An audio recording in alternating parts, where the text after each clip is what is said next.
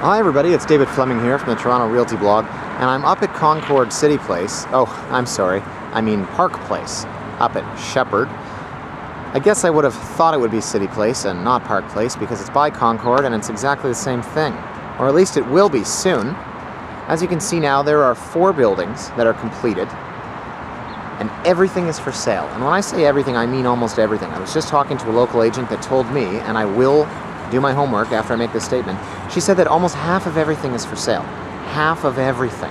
She said there are 200 to 300 units for lease or for sale, which tells you that the entire complex is bought by investors. Now, I only wish that you could see what's on the other side of this giant fence, because there are plans for 2, 3, 4, gosh, I don't even know. Plans? What kind of plan? A plan that's actually been released? A plan in someone's mind?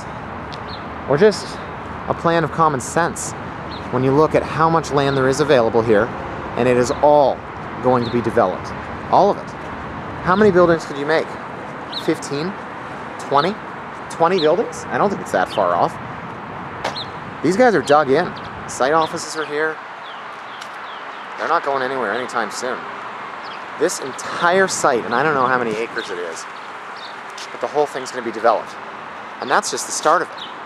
So you want to talk about City Place? You know I don't like it. You know what I think about it. And to be perfectly honest, I think most of my comments have proven to be justified. The lawsuits going on, you've got falling glass, you've got parking structures that are sinking, you've got balconies that are locked. Is Park Place going to be the next City Place? Time will tell. But is there really 200 to 300 units in those buildings that's available?